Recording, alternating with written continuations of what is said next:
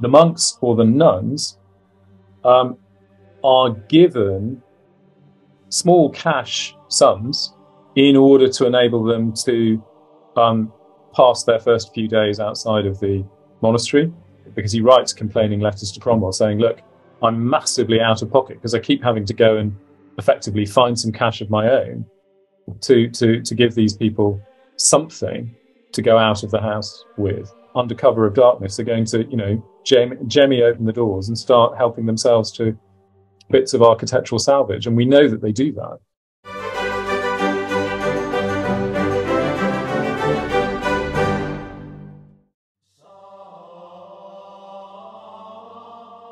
At what point do we see, or is it clear at all, the decision that everything is going to have to go? The catalyst, I think, and I argue in the book, really is a sudden crisis of confidence that comes on Henry between 1538 and 1539. And it's a crisis of confidence over how bought into his headship of the church people really are. So I've said that in the immediate wake of that declaring himself head of the church, there's a strong sense of what we would call, I suppose, buy-in, that the church leadership and the monastery leadership especially seems to be disposed to be optimistic about this new departure. But undoubtedly the Pilgrimage of Grace, but also then rumours and suspicions of this and that conspiracy and reports of undermining royal authority that are filtering their way through to Henry from monasteries. Reports that the monasteries are not going to be as hugely cooperative over Henry doing what he likes with this bit of property, that bit of property, because once he becomes head of the church, he really does want to meddle with their property, and that meddling is going on and on through the 1530s. Those reports, I think, come to Henry to the point to reach a tipping point with him in 1538, 1539, not helped by the fact that he discovers his longtime favourite, Henry Courtenay, Marquis of Exeter, is implicated in a conspiracy. And Henry Courtenay and his wife had for a long time been under some suspicion that they were not sympathetic to religious reformation, not opposed necessarily to the headship of the church, but they were staunch Catholics.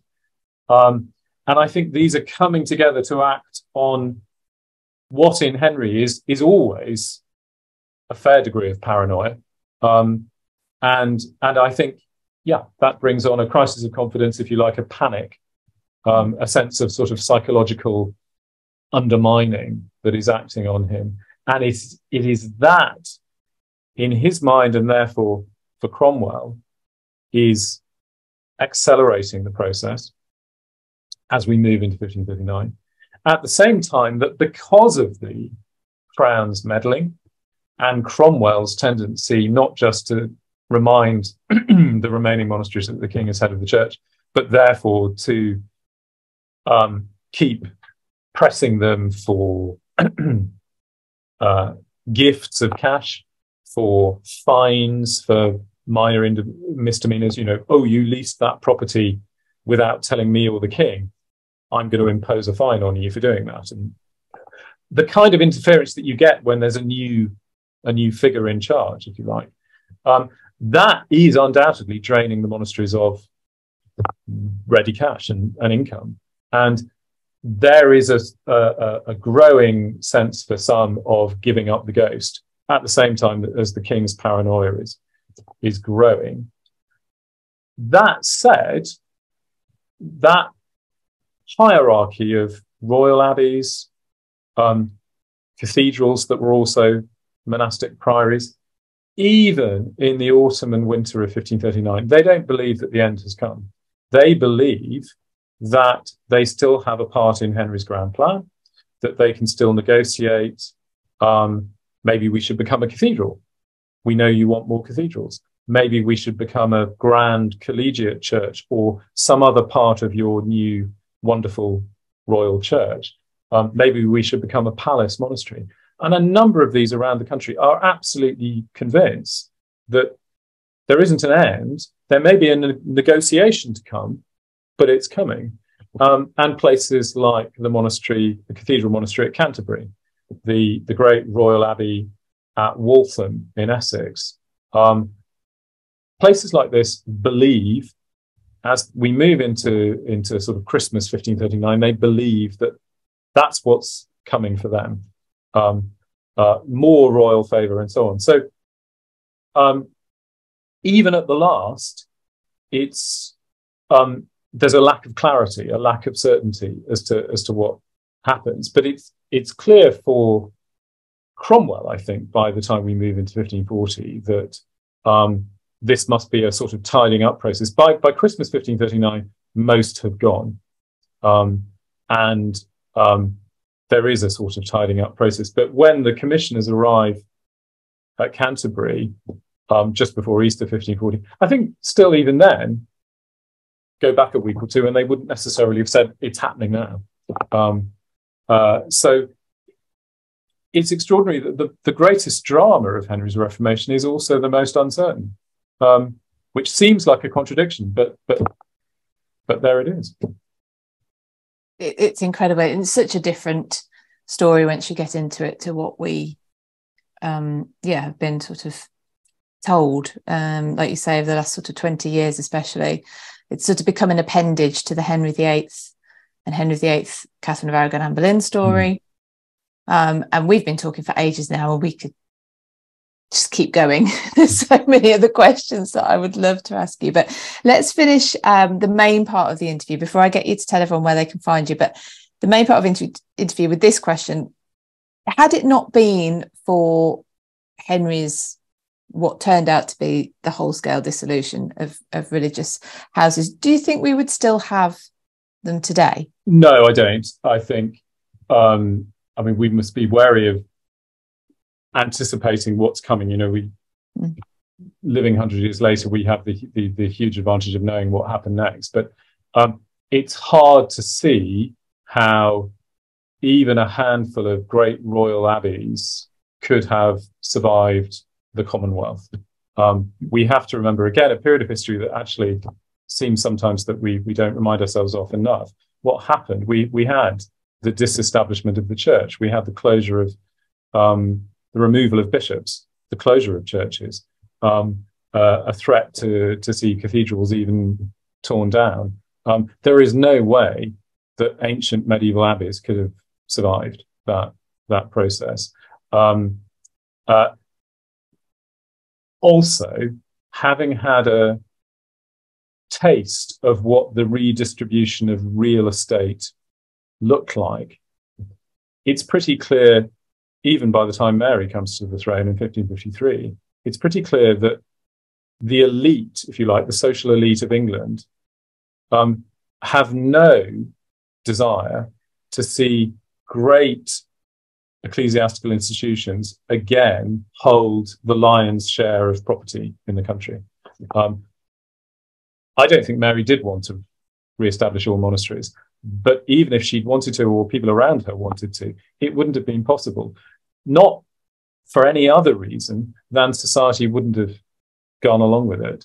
The release of property on a scale that hadn't been seen since the Norman Conquest is something that is, from the outset, reshaping this provincial kingdom, from villages and small towns upwards into cities.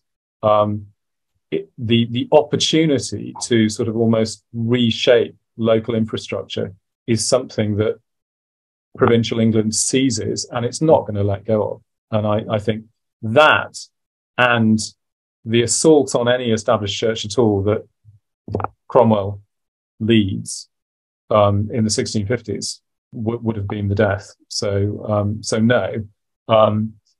And of course, the monastic tradition in Catholic Europe, meanwhile, while all of this is going on in England, is moving on. And monasticism itself as an ideal, as a sort of culture, is developing through the Counter-Reformation. So whatever came back, and when it does come back, it comes back through recusancy movements in Elizabeth's reign, and then it comes back again, of course, after Catholic emancipation. What comes back is necessarily quite different. So medieval monasticism as a tradition is dead at Easter 1540, and anything that would have come back would not have looked like it.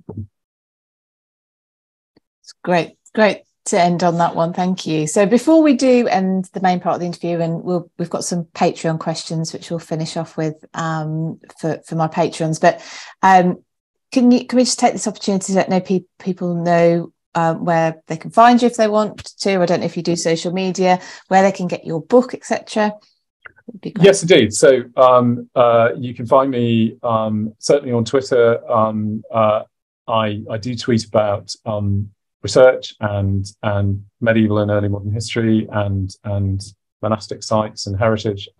So it's James G. Clarke. So please do find me there, and I'll be glad to find anyone. The book is now in paperback with Yale, and you'll find it in any high street bookstore, and of course online. And I do quite actively speak around the country, and and I will usually be tweeting about where I'm going to be coming to join a session and talk next. So and it's always great to meet people who are interested in this subject and might have been reading the book. So I'd be glad to see anyone there. Brilliant. Thank you, James. If Anne had still been queen at the end of the 1530s, would she have been more active in taking some of that wealth recovered from the church and putting it to other uses? The original intention for Henry, undoubtedly, is simply to bring the church closer to himself and to royal authority, to bring it under royal control. I don't think Henry has a fully formed plan as to where he goes from there.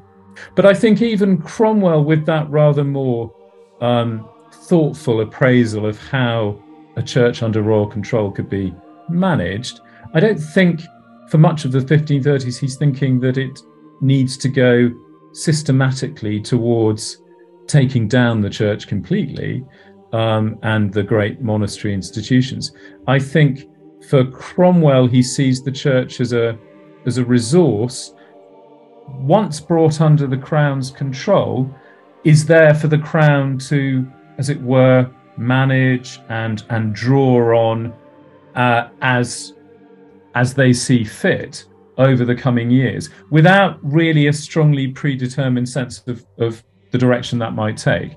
So even perhaps in the early months of 1540, I don't think that they want necessarily to see those churches closed. They are more useful to the Tudor crown, to the Tudor regime, as long as they remain there and present on people's horizons, because they are so bound up with the ancient past of England, and they are so bound up with the Christian tradition in England. Those things are assets which Henry doesn't want to take for himself, but rather sort of channel into the image of the Tudor monarchy.